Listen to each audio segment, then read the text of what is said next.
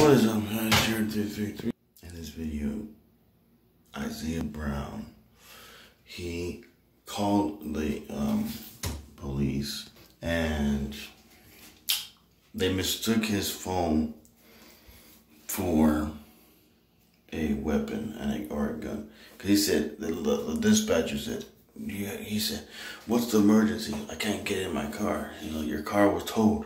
What's the emergency?" And then he's like, he made something that he's gonna do to his brother.